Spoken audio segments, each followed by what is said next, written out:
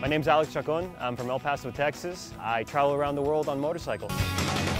I grew up in El Paso, Texas, and the very unique thing is you have Ciudad Juarez, which is Mexico, literally 5 minutes from the border. So you really have this fusion and mix of Mexican culture living in the United States.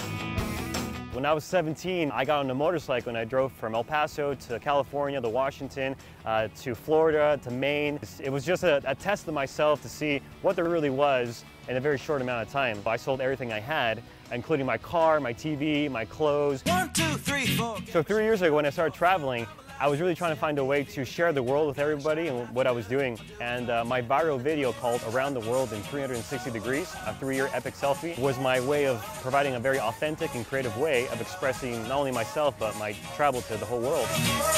Life is an adventure.